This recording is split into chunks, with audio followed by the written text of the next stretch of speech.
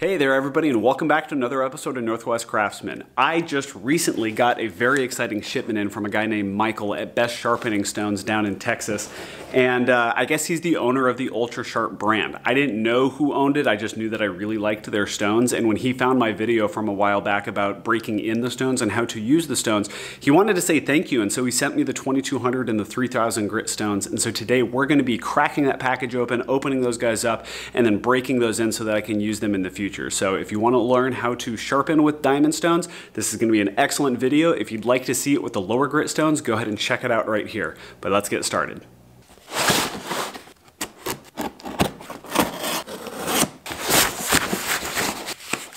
Yeah, sweet.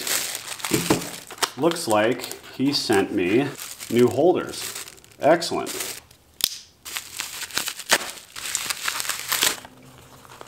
So these are brand new from the first time that I had these. These are really nice instructions. I'll definitely be keeping these around because they're very nice and sturdy. But the primary idea when you're breaking in your stones is that you want to make sure that any of the loose diamonds that are on your stone are broken free and are off there.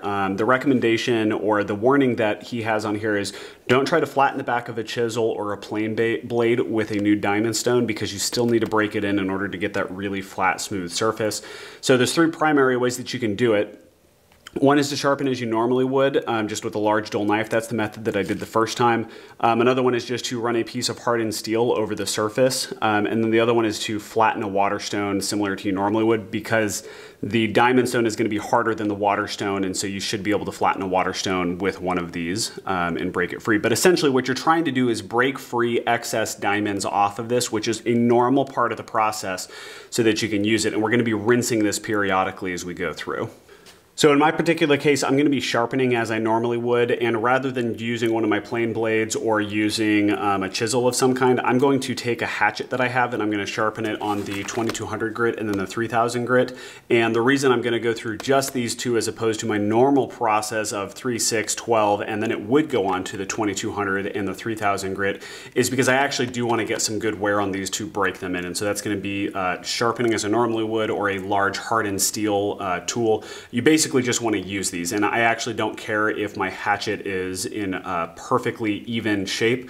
Mostly I just want to break these guys in, and it's going to be way sharper than it would normally be so that I can just use it usefully later. All right, here's what that process looks like.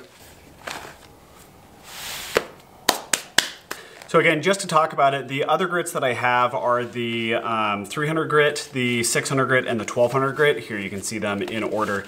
So 3, 6, and 1200 grit. And this is generally what I would use to sharpen everything that I had. I've absolutely loved these things. They've worked really well for me, and they get everything just shaving sharp. And so I'm really curious to see what happens after we break these in and I get a chance to start using them. Okay, so for this process, you're gonna be wanting to use your blade holder, and you're gonna wanna have a tub of water with you because what you're gonna wanna do is you need to make sure that the stones stay well lubricated the entire time. And then for this process, we need to rinse it after the first minute and then rinse it every 2 minutes after there for up to 5 or 10 minutes of total break-in time. Now that process makes sure that there's no excess diamonds on the top of your stone, wearing away the rest of the stone and the rest of the diamonds or putting excess wear and tear on this during this initial break-in process.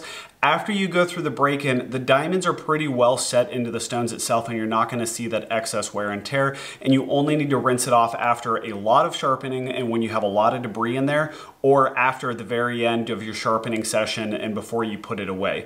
Now again, the reason for the lubricant is because in this process we want to make sure that diamonds and debris stay out of the stone or get off the stone as quickly as possible.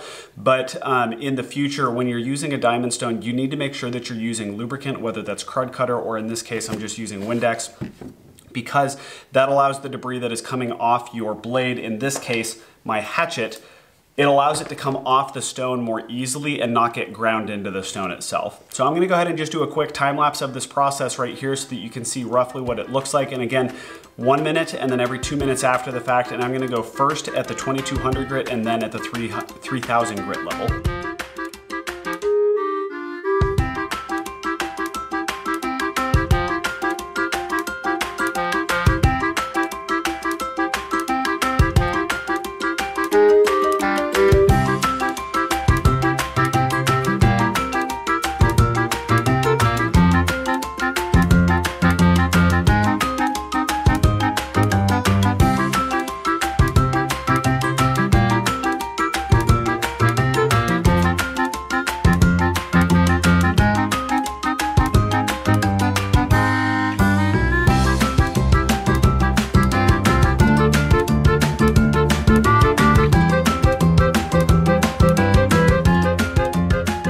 Okay, so after taking it through up to that 3000 grit, it is nice shaving sharp. You can see it's taken off some of the nubbles up there. But I'm gonna go ahead and run this through on my leather strop to get that last little bit, and then call it good.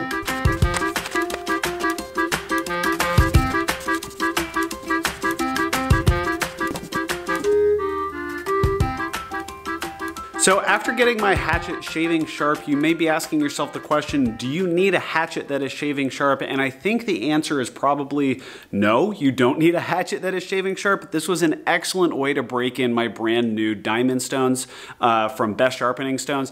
Thank you so much, Michael, for sending those to me. I really appreciate it. If you, the viewer, have any questions or anything, feel free to leave them down in the comment section down below, and go check out Michael's website, Best Sharpening Stones. I'll go ahead and leave a link down in the description so that you guys can find him. If you can buy your stuff directly from him, especially any of the ultra sharp stones, that goes all the distance in helping local businesses here in the United States to grow, to thrive, and to really just support the local economy. So thank you guys very much. If you would like to support the channel, you can also get those stones from Amazon, but I'd rather have you check out his website first, because he's gonna have a whole bunch there, a whole bunch of stones, a whole bunch of options.